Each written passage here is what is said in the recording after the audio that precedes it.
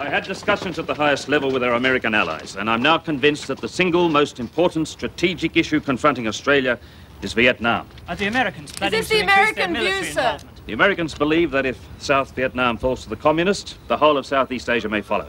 Now, you don't have to be an expert on the domino theory to realize the danger that poses to Australia. Then do you see a situation arising where America might send in combat troops to Vietnam? If the American advisors currently there prove inadequate, they may be forced to look at other options.